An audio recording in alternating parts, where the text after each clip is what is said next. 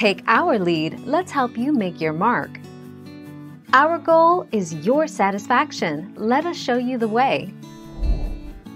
Emotional support animals do not have the same legal rights as service dogs. The broad public access rights for assistance animals under the ADA only extend to service dogs that are individually trained to perform tasks to benefit an individual with a disability.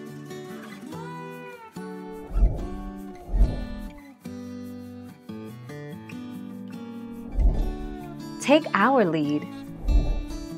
The Americans with Disabilities Act, ADA, does cover the definition of service animals, which is currently limited strictly to dogs and miniature horses, but it does not provide any penalties at the moment for falsely claiming that a companion animal is a service animal. 20 August 2020.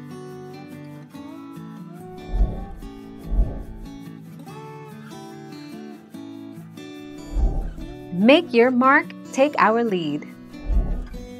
Under the laws of the FHA, landlords cannot legally deny emotional support animals unless they are completely unreasonable. They can't deny housing to a person with any sort of disability, either mental, emotional, or physical.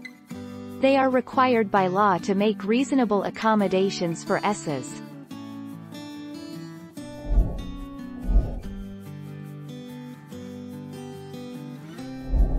Let's help you make your mark.